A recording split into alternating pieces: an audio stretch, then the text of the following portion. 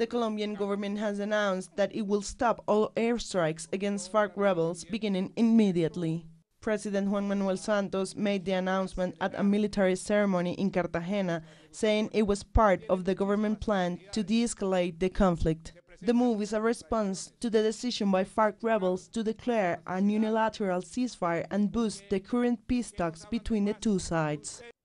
I have issued the order to stop, as of today, bombing raids against camps where there are members of that group. These types of bombings will only be done under the order of the President. This decision will be effective if FARC camps are far from cities, if they don't imply a threat for people or for the public forces.